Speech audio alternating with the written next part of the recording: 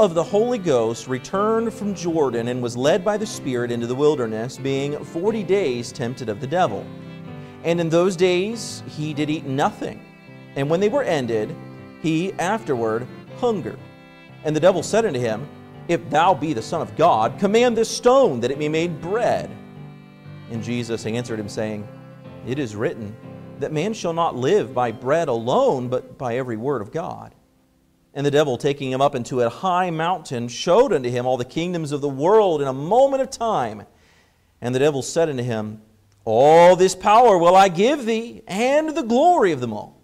For that is delivered unto me, and to whomsoever I will give it. If thou therefore wilt worship me, all shall be thine. Verse number 8, And Jesus answered and said unto him, Get thee behind me, Satan. For it is written, Thou shalt worship the Lord thy God, and him only shalt thou serve. Verse number 9, And he brought him to Jerusalem, and set him on a pinnacle of the temple, and said unto him, If thou be the Son of God, cast thyself down from hence. For it is written, He shall give his angels charge over thee to keep thee, and in their hands they shall bear thee up, lest at any time thou dash thy foot against a stone. And Jesus answering said unto him, It is said, Thou shalt not tempt the Lord thy God. And when the devil had ended all the temptation, he departed from him for a season. Here in Luke chapter number 4, Jesus is going through a time of fasting and prayer. Why is that? He has just been baptized. He's now 30 years old. He has openly revealed himself to the world as the Messiah. There were those close to him who knew that because they had been told that leading up to this point. But at his baptism, it becomes clear to everybody as he steps down into that water, John, who announces who it is that's coming up here, he baptizes him and he brings him back up above the water. And then you have the voice of the Father speaking from the heavens, This is my beloved Son, in whom I am well pleased. You have the Holy Spirit in the shape of a dove flying down from the sky and landing there upon Jesus. And then, of course, you have the Son there. We have all three of the Trinity present at the same time. And it is revealed to everybody there, this is the Son of God. This is the Messiah. And thus begins, in a sense, Jesus' ministry, but not quite yet. Here was the calling in one sense, but now Jesus is going to separate himself for a time. The Bible says that he was led by the Spirit into the wilderness, and being 40 days tempted of the devil. In those days he did eat nothing, and when they were ended, he afterward hungered. And of course people ask the questions, wow, you went for 40 days without eating? Wow, does this mean he also didn't drink any water? Well, obviously not, because you can only go 3 days without water before dying.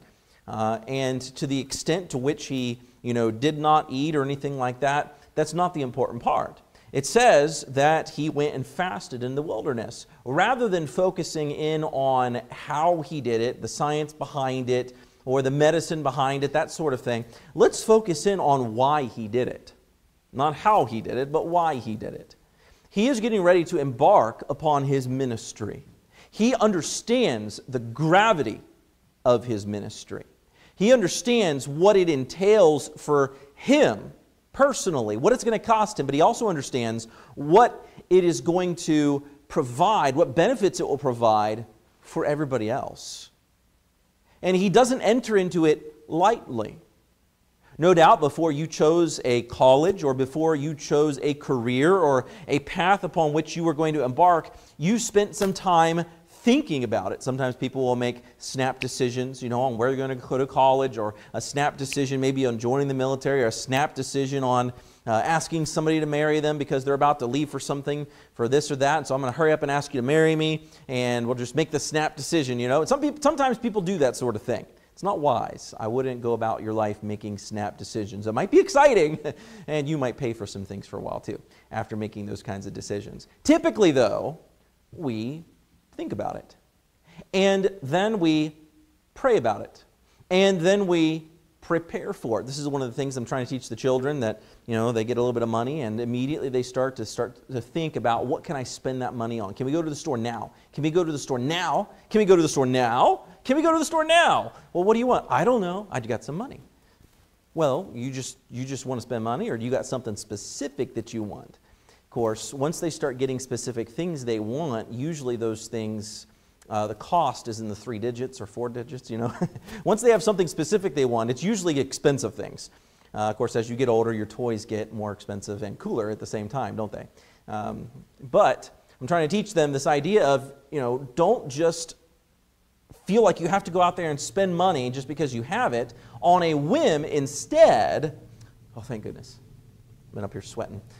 Instead, you think about it, you prepare. I mean, sometimes I'll want to go out and purchase something, and I'll, watch videos, and I'll read things online, and I'll check out the reviews, and I'll take some time, something I made a purchase on recently, and I've been wanting to get one for years.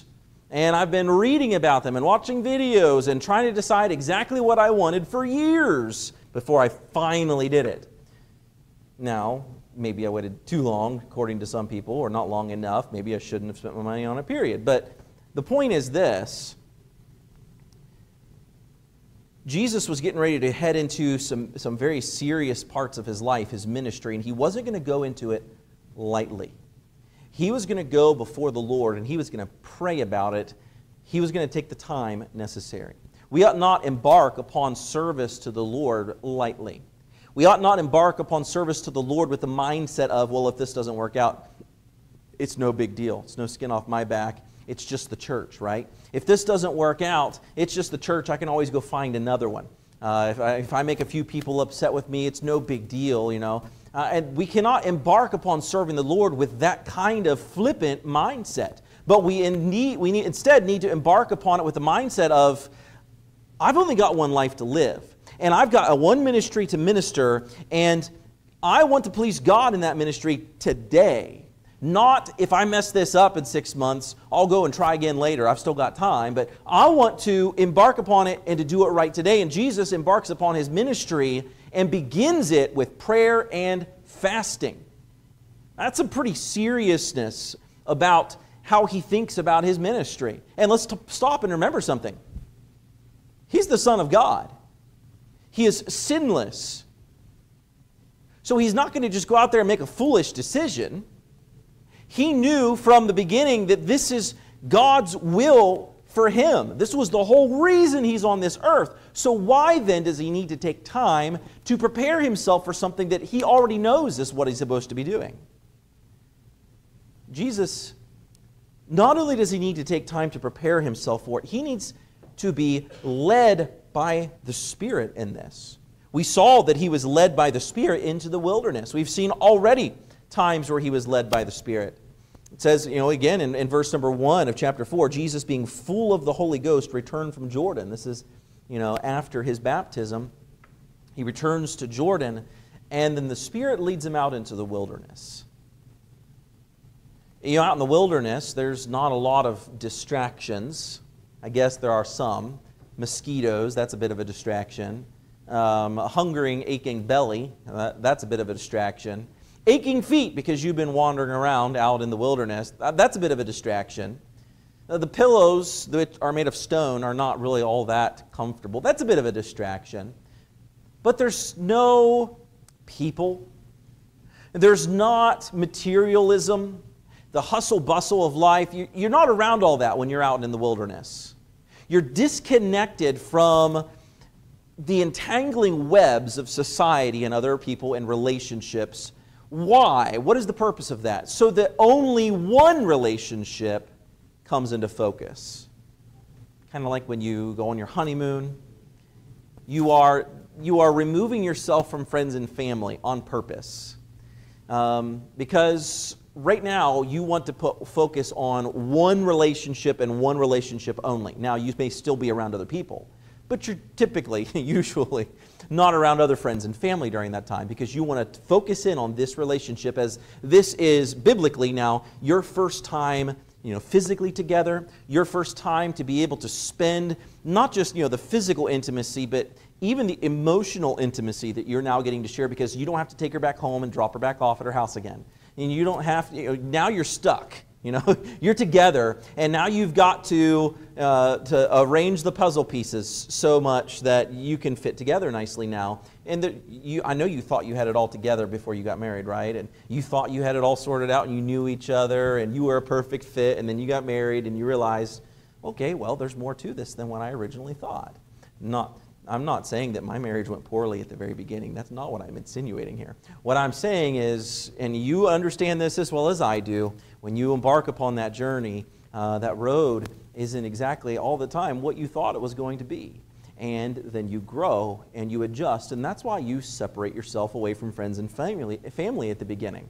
Not just because of which direction the toilet paper rolls or which direction, how you roll your toothpaste tube or something silly, like that, but for a whole lot of other things, you've got to remove yourself. And Jesus removes himself apart from society to focus upon one relationship alone. And you might think to yourself, what in the world does he have to focus on? I mean, it's not like he has sin to ask forgiveness for. It's not like he's got, this big career decision that he was hoping to go and be a fisherman, or he was hoping to go and be a boat salesman or something. And now he's got to wrestle with whether or not to go in the ministry or sell fishing boats, It wasn't like that at all. But yet it was still important enough for him to separate himself and to fast. Why? Because he's embarking upon something important. He's not going to go take a test to get some sort of a license. That's important too. He's not, getting ready to get married. That's important too. Those are things upon which you should be praying about too. But he is about to embark upon something extremely important, and that is God's will for his life and his ministry to the world, frankly. And you think about the weight that rested upon Jesus' shoulders during that time. And then during that time, the devil takes opportunity to test him. An opportunity to try to derail what God's intended plan for him was. Every single step toward the cross was opposed by Satan. He does not want the people of God to experience spiritual victory. And every day we hear of good Christians experiencing trials. Trials of faith, physical trials. Sometimes these attacks are brought on by Satan. Sometimes these attacks are brought on by our own flesh and lust. But Peter describes it in 1 Peter as a roaring lion seeking whom he may devour. He is searching for Christians, little boys, big boys, girls, moms. He is searching for Christians whom he can relegate as useless. All he has to do, he doesn't have to completely destroy you. He doesn't have to bring you crumbling down in a prison somewhere or homeless somewhere. All he has to do is render you useless to the Lord.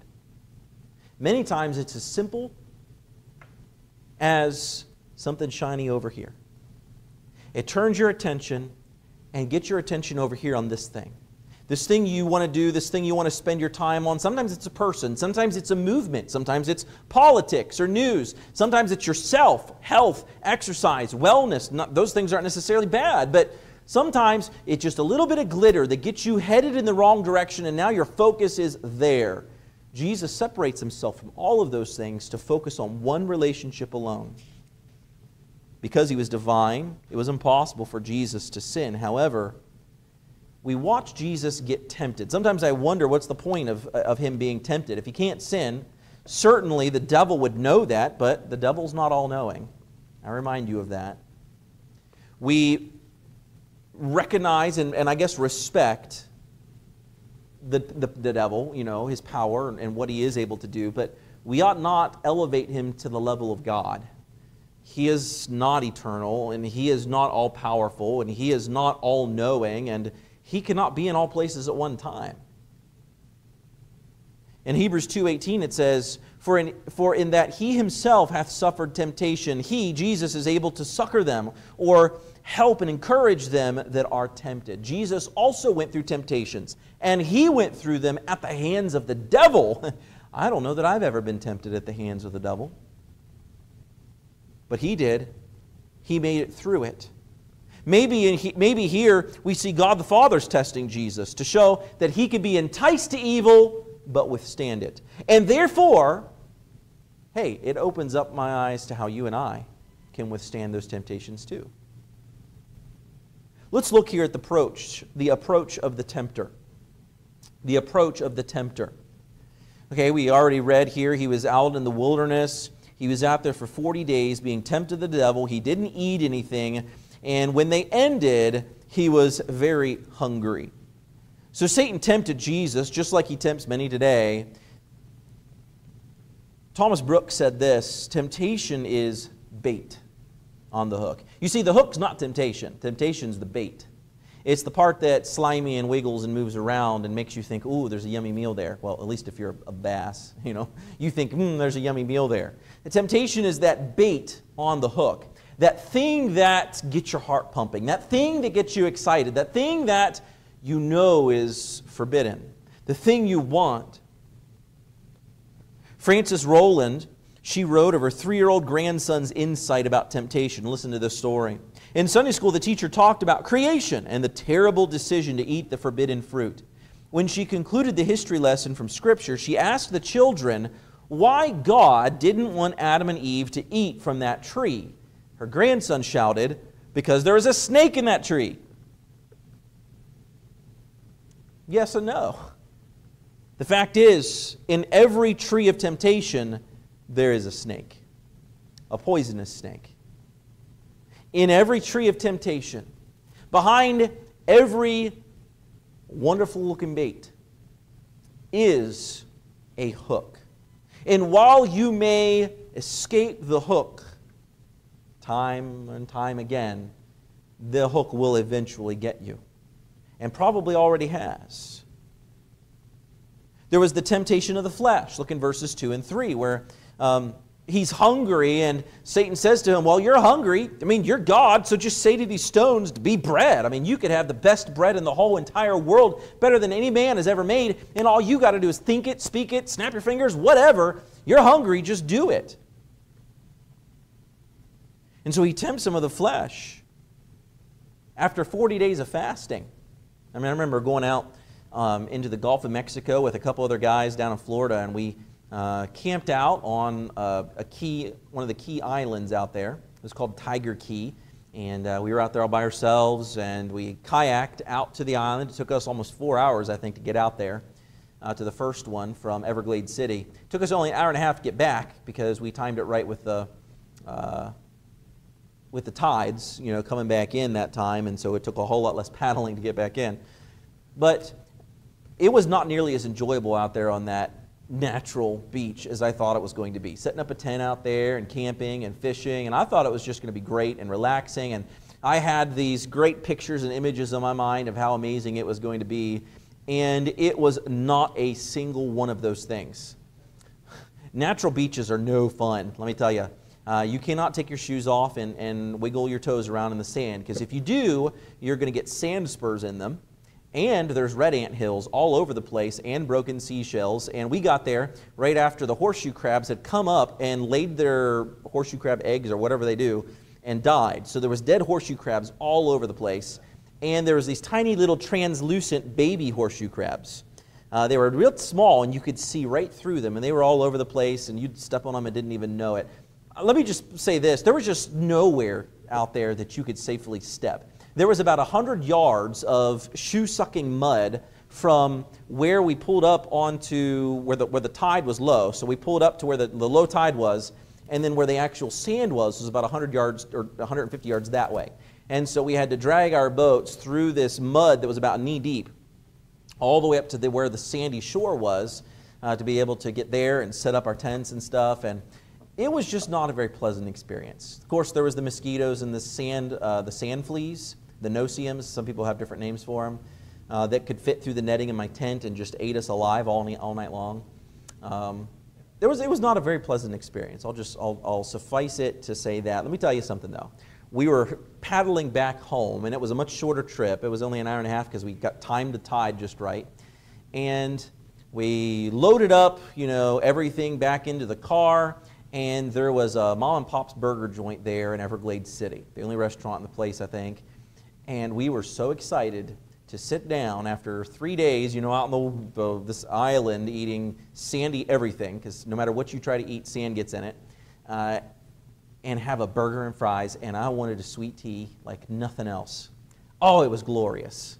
Now, I hadn't starved myself for 3 days. Imagine having been out in the wilderness without all the amenities that we get to bring with us these days, having fasted this whole time, and now the thought of a big juicy steak, or I don't know what Jesus was dreaming about when, as he was sitting there thinking what made his mouth water. It probably wasn't cinnamon rolls.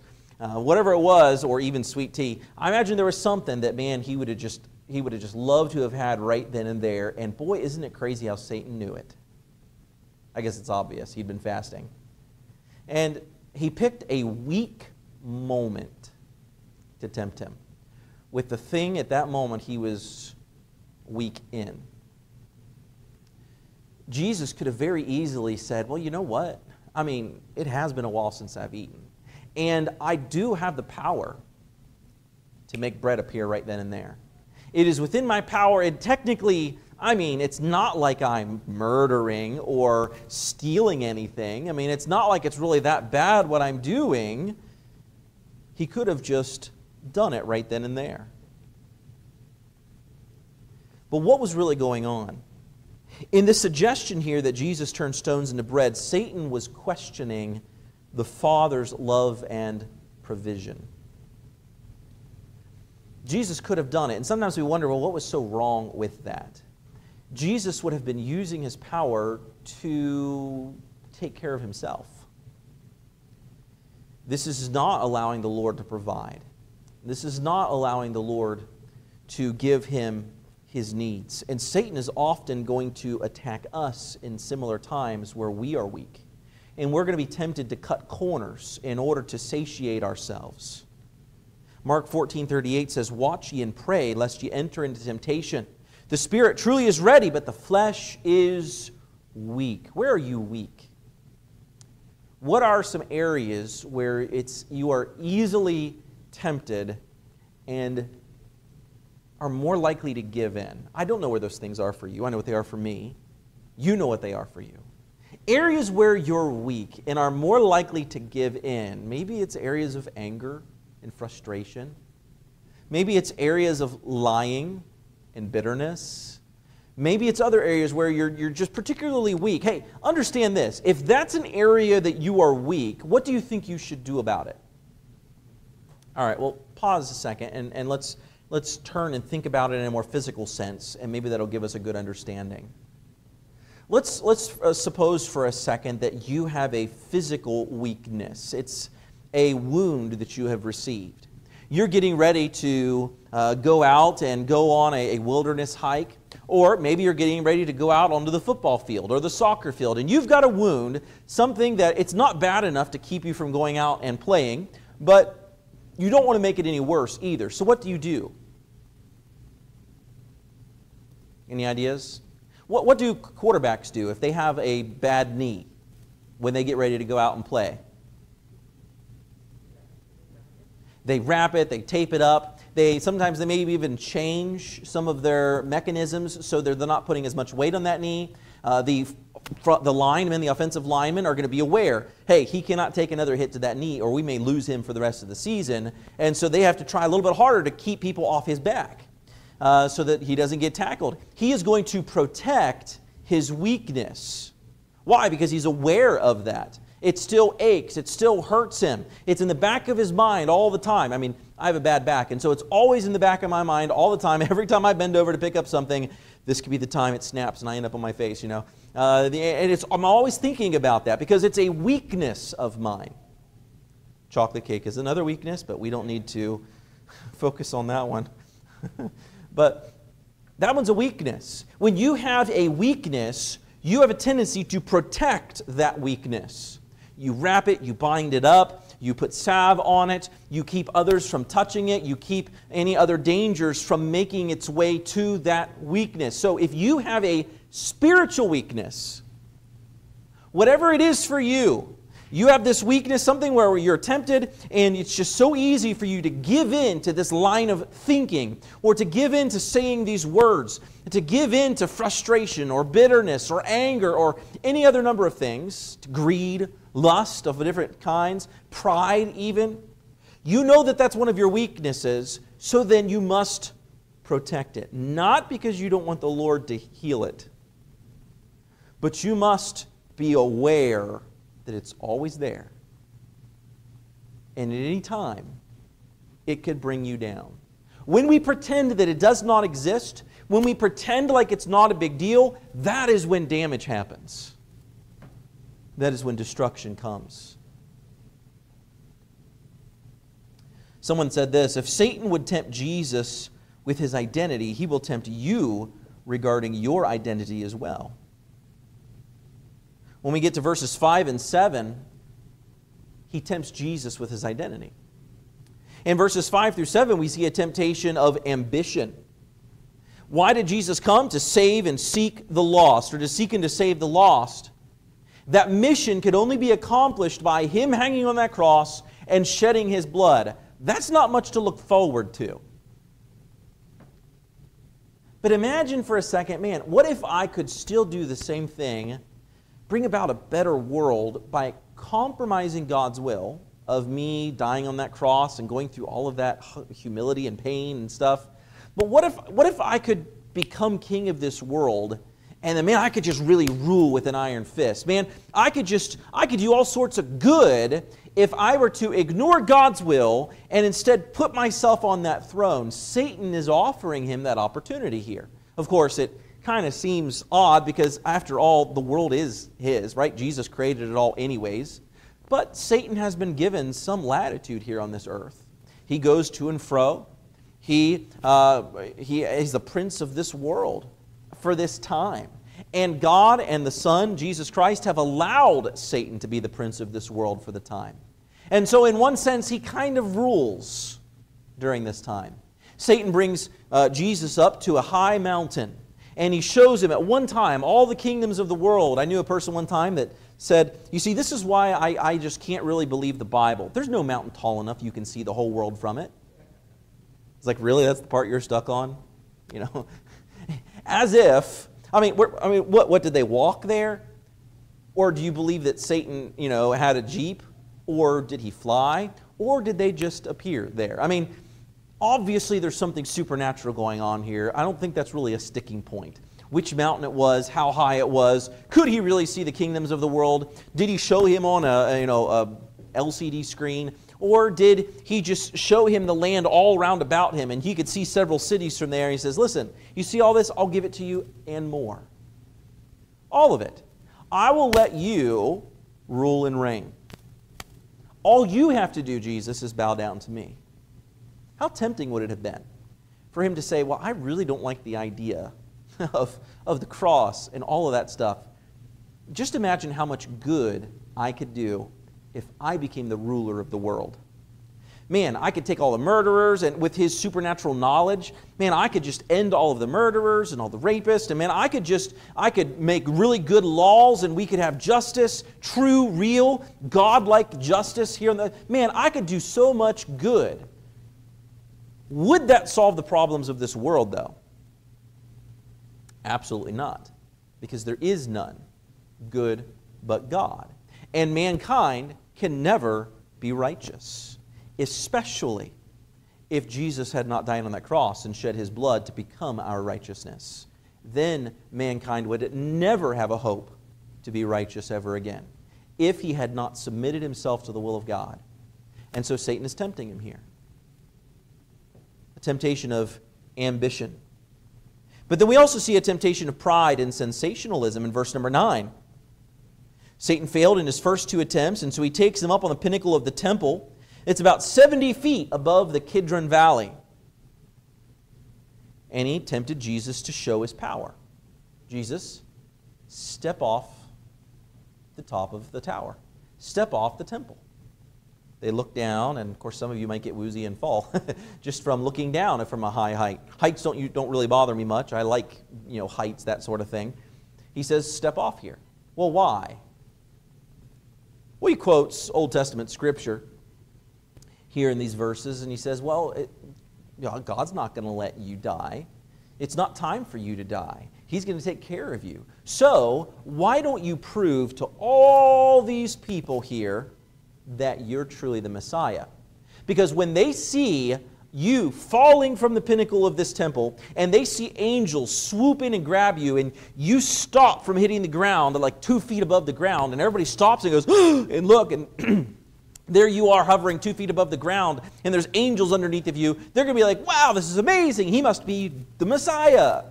So here's a chance for you to show off, Jesus. Here's a chance for you to show everybody who you are. Never mind the fact that he'd actually already done that when he got baptized, and God the Father spoke from heaven and said, this is my beloved Son. So there's the temptation of pride and sensationalism. Listen to what Spurgeon says. He says, be not proud of race, place, face, or grace. I like that. Be not proud of race, place, face, or grace. God's way of redemption was not sensationalism. God's method of redemption was not for it to be scattered across the sky in fireworks, but upon the despicable cross. It wasn't glorious to be hung on the cross. It wasn't a sign of martyrdom. It wasn't a sign of glory. It wasn't anything that anybody looked up to or wanted to be done.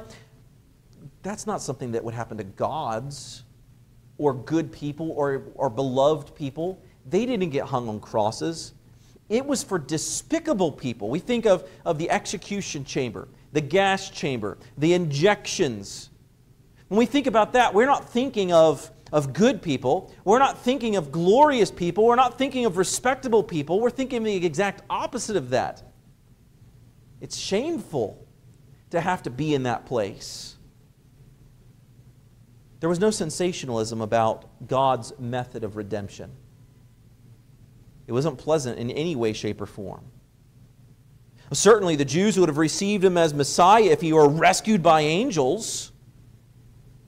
John 3:14 and 15 say, and as Moses lifted up the serpent in the wilderness, even so must the Son of Man be lifted up, that whosoever believeth on him should not perish, but have eternal life. How must Jesus be lifted up? Was this it? Was this it right here? Oh, maybe this is it. Maybe Jesus was tempted to think, maybe here's an opportunity for me to be lifted up on this temple and to jump off and the angels come in and save me and now everybody believes. But without the shedding of blood, there is no remission of sin. He had to hang on that cross. He had to shed his blood. Christ didn't come merely to stir the emotions, but to speak the truth. And I'll tell you what, I feel like there's a whole lot of Christians who need to hear that sentiment today.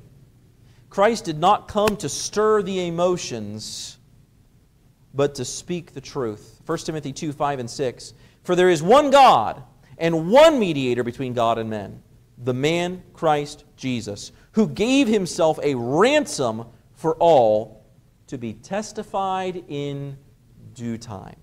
Oh, he could have wrestled away and says, no, I want it now. I want my kingdom now. I want my bread now. I'm not going to wait for God's provision. I want to be recognized by all and worshiped by all as Messiah now. I want it now. That's what he could have said. This is what Satan was tempting him with, offering him. Now, Jesus was not susceptible to that temptation, but you are and I am. We are susceptible to that kind of temptation. That was some powerful temptation right there, as Jesus was preparing to embark upon his ministry. But how did Jesus fight these temptations?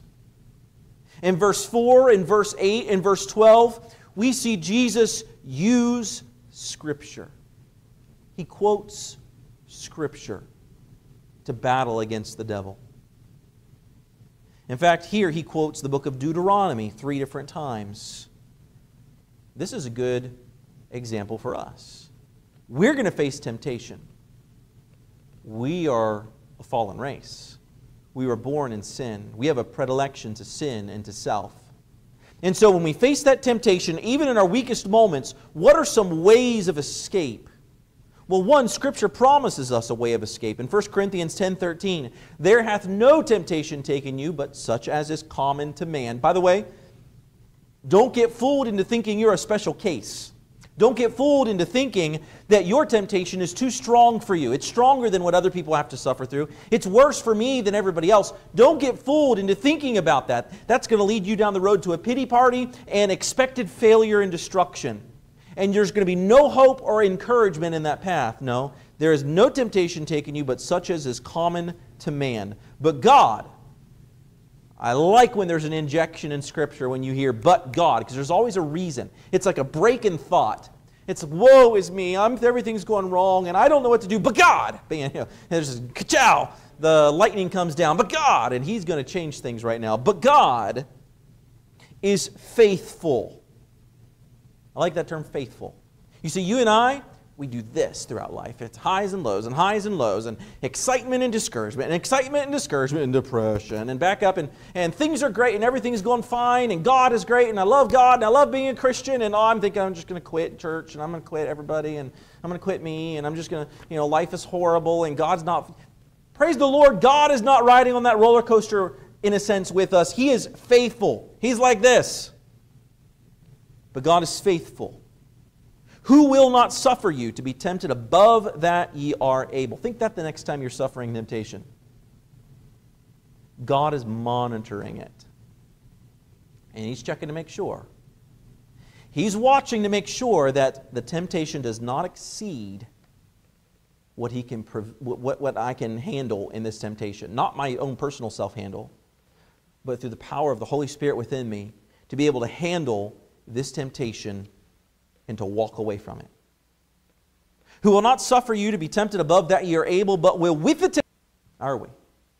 When you're in the middle of temptation, the escape door can be 10 feet tall and 10 feet wide, and it can be lined and flashing lights, and it can say, escape, escape, escape.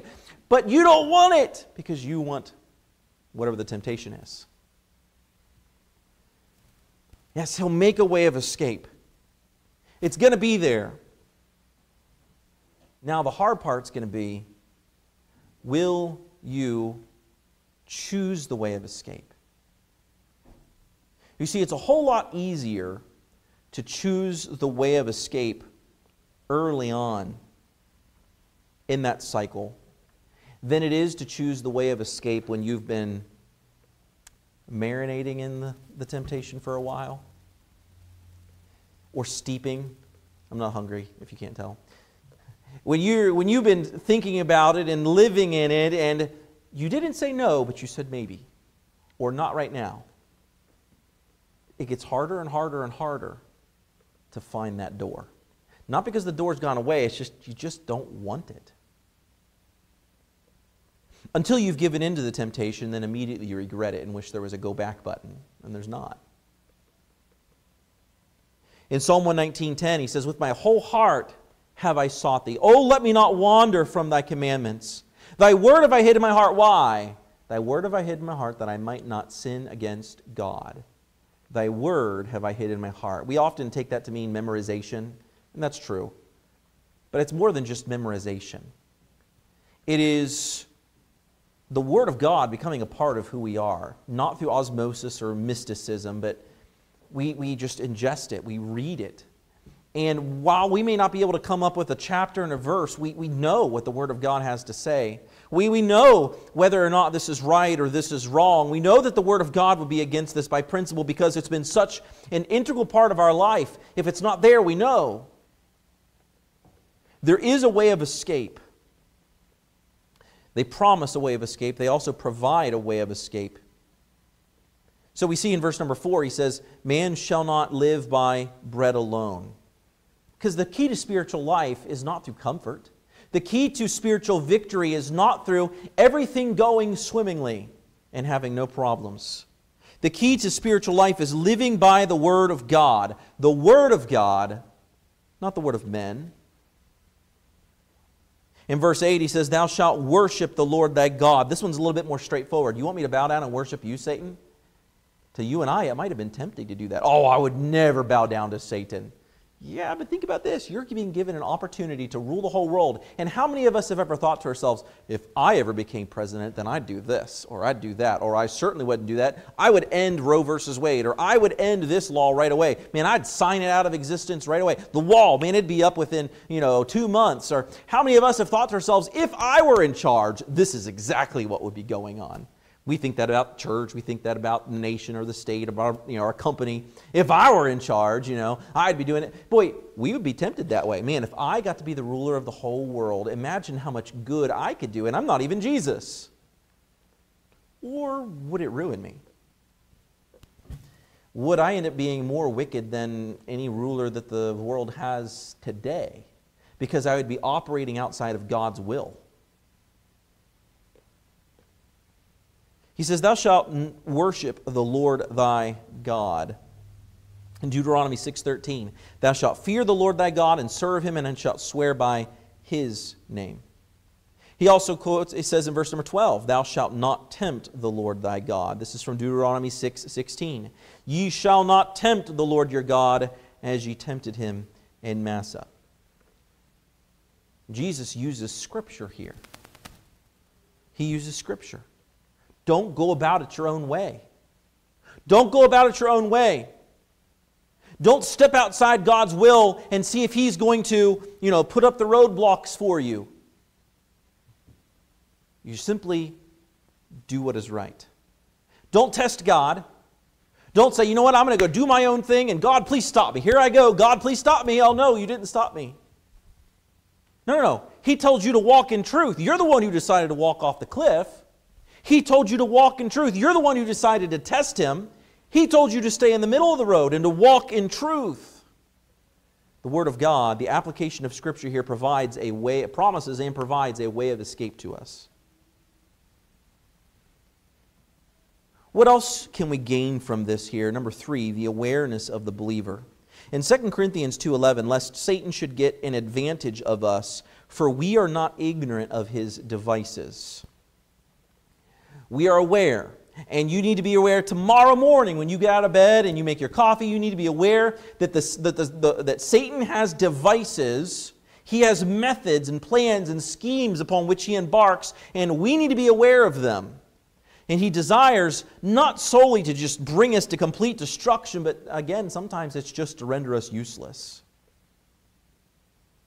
But there is victory in the Word of God. Again, in verse number 4, and Jesus answered, saying, it is written, man shall not live by bread alone, but by every word of God. There is a victory in the Word of God. One of our Baptist distinctives is our belief in the authority of Scripture. That's the A in Baptist, authority of Scripture. But to believe in the authority of Scripture and to claim the authority of Scripture are two different things. There is victory in the Word of God. Don't make Scripture memory or using Scripture to aid you in temptation as a back burner issue. Oh, maybe I'll try that if these other things don't work. No, there is authority in Scripture. This is where I draw my authority from. I don't look at the Bible and then look at what the Baptists in history said and say, well, do they agree? If they agree, then I'll say it. If they don't agree, then I'll go with what the other Baptists have said. I don't look to them for approval. I don't look to any other Baptist preachers in the area for approval of my messages. There's other denominations that they do that sort of thing. Their messages get handed down from higher ups. It gets passed down and they all are preaching the same things. And it has to get approved. And if they didn't like something they said, then they have to, change the message of what they were going to say. But that's not the way we operate in an independent Baptist church. That's not the way the New Testament church operated either. There is victory in the Word of God. Thy word have I hid in my heart, that I might not sin against God. There's also victory in a spiritual walk. Jesus was led into the wilderness by the Holy Spirit. This indicates that He was actively walking with the Holy Spirit. Sometimes we think, why in the world did Jesus need that? He was Jesus. If He needed it, how much more do I need it? A spiritual walk involves two things. It involves walking in the Spirit and walking in Christian fellowship. With walking in the Spirit, we know Galatians 5:16, where he says, this I say then, walk in the Spirit, and ye shall not fulfill the lust of the flesh. It doesn't say lust will be gone. It doesn't say the flesh won't be there anymore. But if you are busy walking in the Spirit, hand in hand with God, when the flesh begins to pull you away, you're enjoying this relationship too much to let go and walk away. Walk in the Spirit, and you shall not fulfill the lusts of the flesh. But what about walking in Christian fellowship? We need encouragement. We need encouragement from one another. We need admonishment from one another. Sometimes we need somebody to tell us that's not right. You really can't be saying that kind of stuff. We need to do it in humility. We need to do it in the right way with love. But sometimes we still need to do it. We need exhortation. We need others to be exhorting us to do right, admonishing us from doing wrong, but exhorting us to do the right things. You need to be reading your Bible. You're reading your Bible. You need to be, faithful to church. What's keeping you from church? You need to be sharing the gospel with people. What's preventing you from sharing the gospel with people, from being a soul winner? We need each other. Acts 2:42. And they continued steadfastly in the apostles' doctrine and fellowship, and in breaking of bread, and in prayers. I'm not all about having tons and tons of programs as a church. There's a lot of big churches around us, even Baptist churches, that have tons and tons and tons of programs. And sometimes people come and visit our church looking for those programs. How's their children's program? How's their young couples program? How's their teenagers program and their youth program? And, I can't have a youth program if you don't bring your teenagers. I can't have a children's program if you don't bring your kids. I can't have a young couples program if I don't have young couples. And, we want to be able to have some of those things, but I'm not about all the programs. Sometimes program ends up taking preeminence over the preaching of the Word of God and actual truth. But it is important that we be together. I'm not going to cancel church so that we can spend some time sitting on the couch talking to each other. But fellowship is important. And we do that. I try to provide opportunities for the men to get together and to talk about their cars and their guns and whatever it else is they want to talk about, sometimes even politics, but I try to provide times for us to spend that time together. One of the problems of spending time together is we begin to learn things we don't like about each other. Well, that's just natural. That's what's going to happen. But then we also learn ways in which we can still cooperate and communicate, and we learn how to pray for one another. That's a part of fellowshipping. That's a part of being brothers and sisters in Christ. We need one another. Satan always hates Christian fellowship. It's his policy to divide us. A healthy church is not a divided church. A healthy church is not a church where there's the crew that likes the pastor and the crew that doesn't, where there's the crew that sits around and talks about this other crew. A healthy church is not a divided church. That is a church that Satan's got his hands in. Because he desires for the church to be divided, because then that makes them useless. In fact, he delights in it. He attaches far more importance to our godly fellowship than we do. Satan knows it. All he's got to do is turn Mrs. So-and-so against Mrs. So-and-so, whether it's for a good reason or not. And then division starts. All he's got to do is to help Mr. Critical be more Mr. Critical. And then division starts. And I speak that personally because I'm Mr. Critical. And it's very easy for me to be critical, and no doubt it's easy for you to be critical of me. But that's not what he needs from us. We need to be on the same side. And our enemy needs to not be one another, but our enemy needs to be outside these walls. And we need to march together against our enemy. The enemy is the gates of hell, and the gates of hell shall not prevail against us. Spurgeon says, since union is strength, he does his best to promote separation. Cause separation among the ranks of the church. There's also victory in submitting to God. When we're submissive to God, we're less submissive to temptation. James 4:7 says, submit yourselves therefore to God. This is humility. I'm giving over myself, my time, my money, my efforts. I'm submitting myself to God. However, resist the devil, Submit yourself to God, but resist the devil. And he will flee from you. You can't make God flee from you. God's in all places. He's too powerful. He won't flee, but he will back off if you continue to resist him. The devil, however, he will flee. He will run from you when you resist him.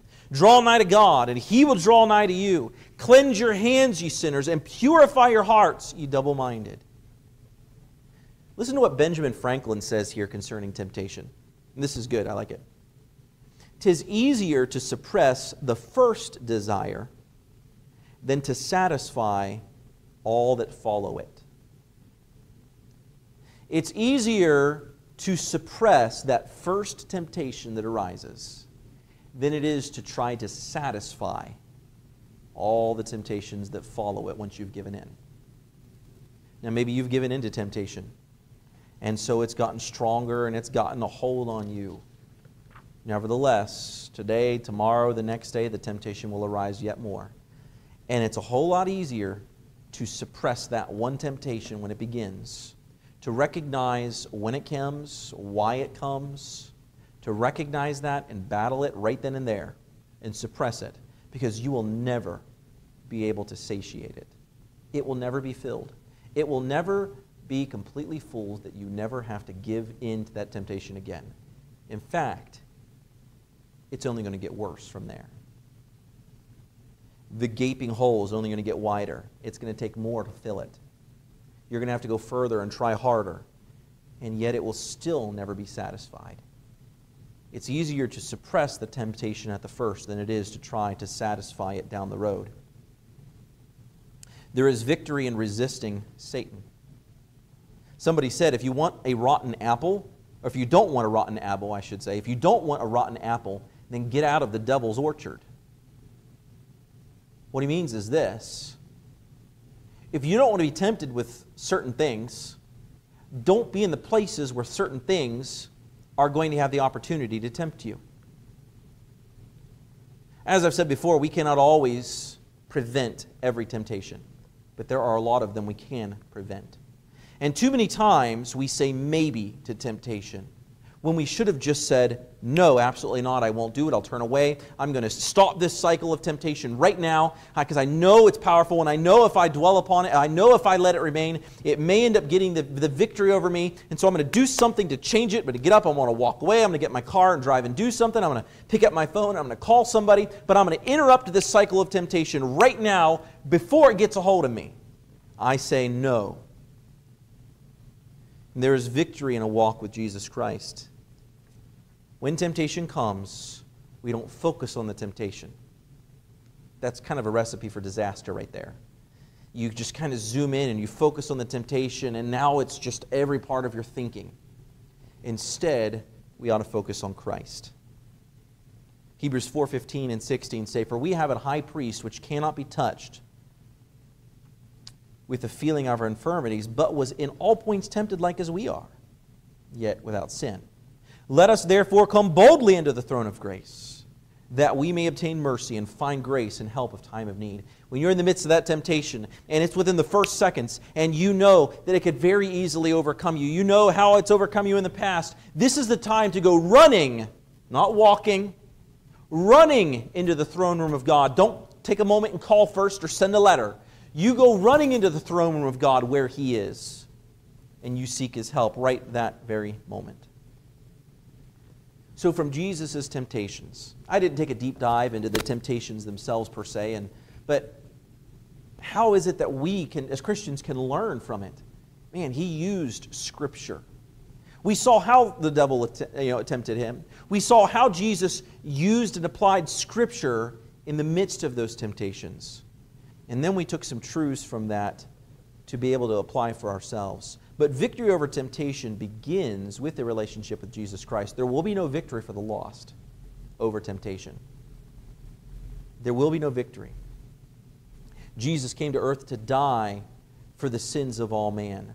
Only Jesus can forgive sins. Only Jesus can help to overcome temptation. And if you don't know Jesus as your Savior, you're fighting a losing battle.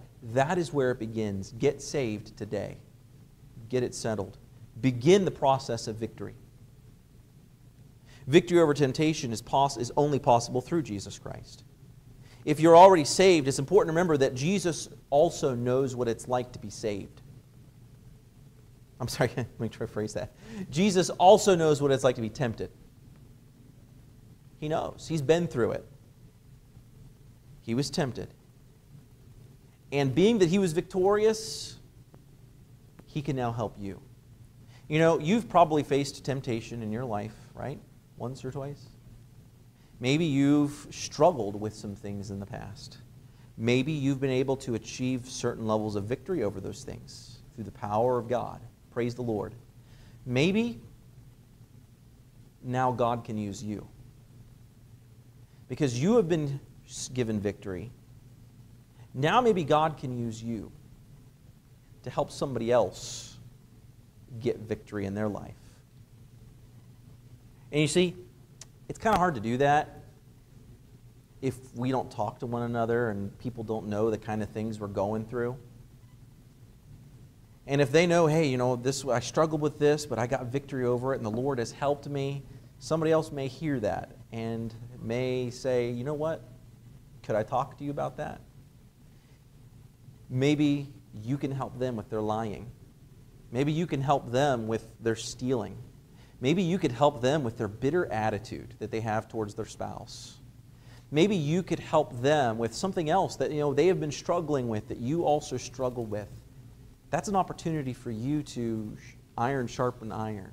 That's an opportunity for you to admonish but yet exhort and edify, to build up a brother or sister in Christ in an area where they are needed. This was the admonishment for the elder men in the church to help the younger men, and the elder women in the church to help the younger women, because you've gone through some of those things, and now you can help encourage them and bear some of their load to get through some of those things too. Those are just some of the things that we can learn from Jesus' temptation here in the wilderness. Next week we come back in Luke 4, Lord willing, and we will look at Jesus goes on to preach in Galilee. And we'll look here at the very first fledgling steps of Jesus' ministry in Luke 4, beginning of verse 14 next Sunday evening. Let's close in a word of prayer. Dear Lord, I do thank you for bringing us out this evening, and I thank you for the message, Lord, that you have put into my heart to be able to share with others. I ask that you would help us now as we go home, that we would not forget and just put out of our mind the things that were said tonight. But Lord, I ask that you would perpetuate it in our hearts. Lord, as we face temptations throughout this week, as all of us will, I pray that you would give us the awareness, Lord, of what's causing it, of what's bringing it on, the very fact that we are in the midst of it even. Lord, I pray that you would help us then to go straight to your throne room and to go straight to you in prayer and to seek your help and your aid, that we would interrupt that process of temptation right there while it's still easy to interrupt it before we have to try to satiate it, Lord. I pray that you would help us in this way this week, that we would find victory this week in some areas of our life where we've only been experiencing defeat. Lord, I pray for your hand of blessing and guidance and victory upon us throughout this week, your hand of grace upon us throughout this week. Help us to be lights and testimonies for you, Lord. I pray that you would use us to be a light and a testimony, a witness to somebody, even just one person, Lord, this week. Lay them upon our hearts. Help us to be a light and a testimony to them and to share the good news of the Word of God and the gospel with them. Lay somebody upon our heart that we could be a spiritual encouragement and help to, that we can pray for, pray with. Lord, I pray that you'd put that upon our hearts and help us to serve others. It's amazing, Lord, how fast our own burdens melt away when we begin to carry somebody else's. Lord, I pray that you would help us to be those burden bearers, that you'd help us to pray and to edify and to encourage, Lord, and to not get so focused upon ourselves. And Lord, I just ask that you give us a good night, a safe trip home, a good week, that you bring us back together again Wednesday evening as we study once more from your word. And I ask all of this in your Son's name I pray. Amen.